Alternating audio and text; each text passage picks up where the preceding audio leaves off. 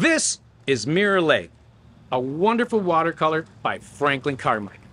Now, look up top. You got those beautiful mauves and these rich and heavy blues in the center of the painting. Then you got that wonderful reflection. So this is called Mirror Lake. Franklin Carmichael was primarily a watercolor painter. He did oils, but watercolor was his passion. When you look at his wonderful watercolors like this one we're looking at now, you see all these beautiful, soft and fluid movement lines and just rolling landscapes and layer after layer, and they're all like beautiful hues, super strong purples and lush blues, and then you got all that beautiful reflection in the water.